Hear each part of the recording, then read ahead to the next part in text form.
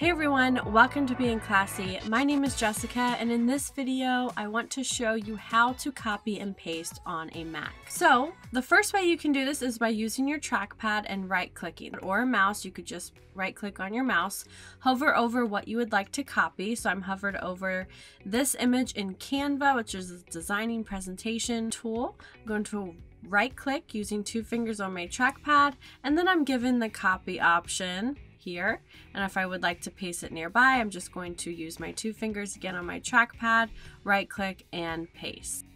And there you have it. I pasted my image.